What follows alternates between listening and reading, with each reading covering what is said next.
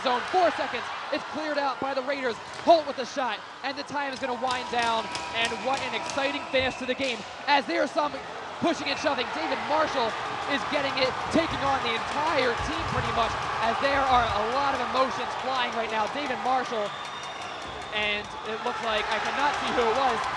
Now the Colgate bench cleared. We're going to have major repercussions on this. There's going to be suspensions and everything. David Marshall. And, well, we've got to fight, and that's bad because David Marshall, you can get suspended from the league. As if there are helmets, and you can lose your scholarship if you fight in NCAA hockey. So this is a very big deal right now, as the Colgate bench completely cleared. The Bobcats are still on their bench. Colgate, their entire bench cleared, and they're all on the ice. And you've got only 4 Bobcats out there to match up.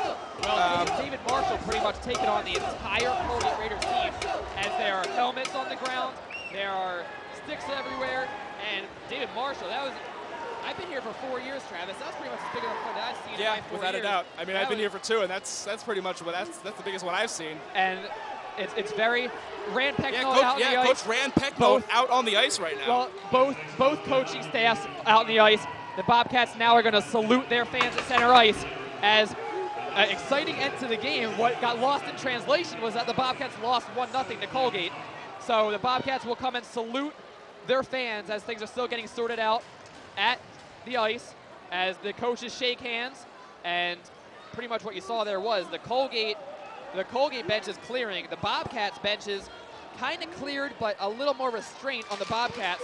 They will salute their fans after the 1-0 loss here in Hamden, Connecticut. I think it's fair to say that David Marshall will not be playing tomorrow night.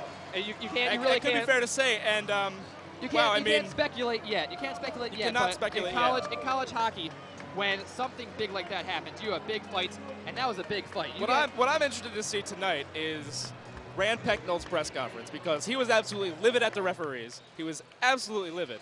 And then you have what happened just now on the ice, where the Colgate bench cleared, and the Bobcats were pretty much defenseless out there on the ice. You had David Marshall and Greg Holt. It's going to be very interesting to see what happens now, what the